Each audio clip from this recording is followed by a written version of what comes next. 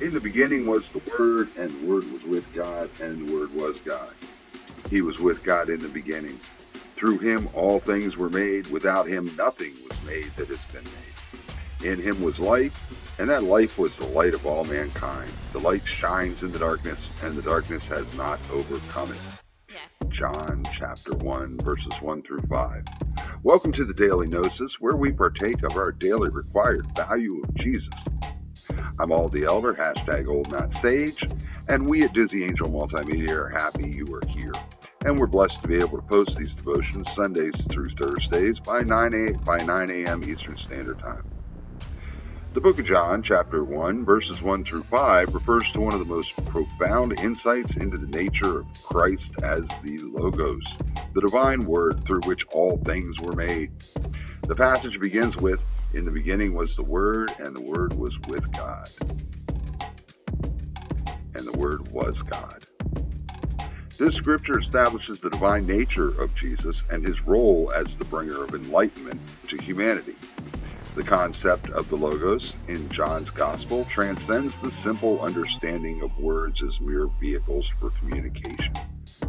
Instead, the Logos is presented as the foundational element of all creation. Nothing made was made without it.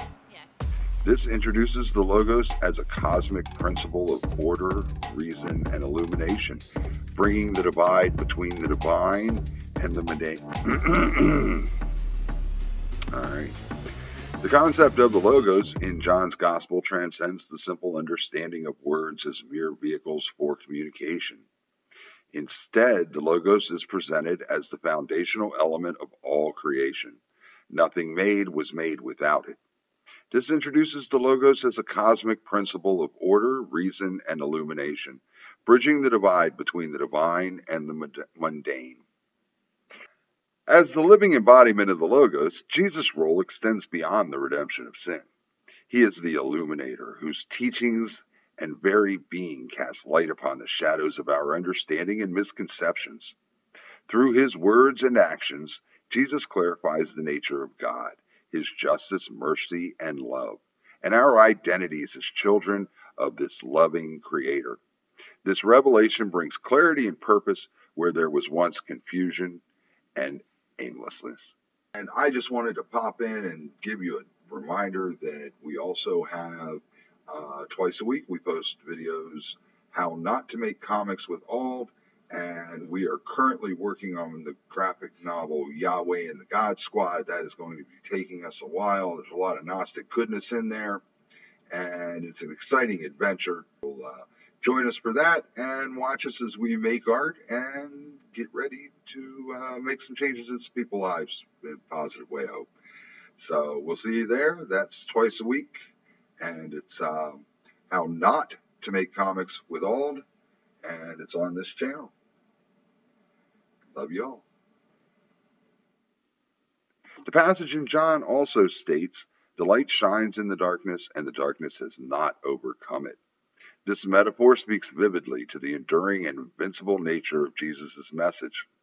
Despite the attempts to suppress or distort his teachings, the truth of the Logos persists, offering guidance and enlightenment to all who seek it. It is a testament to the power of divine truth to withstand the test of time, persecution, and misunderstanding.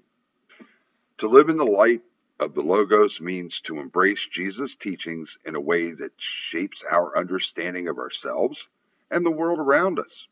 It involves consciously aligning our thoughts, actions, and purposes with the divine order and wisdom that Jesus embodies. This alignment enhances our spiritual enlightenment and enables us to become beacons of light in a world that often wanders in the shadows of ignorance and confusion. John chapter 1, 1 through 5 is not just a theological statement about the nature of Christ. It is an invitation to experience life in its most entire clarity and purpose through the enlightenment that Jesus, the divine Logos, provides. As we delve deeper into his teachings, let us strive to embody the light of the Logos, illuminating our paths and those of others towards greater understanding and communion with God. Brothers and sisters, as we go about our day, let us be of service to others and help God to ease their journey.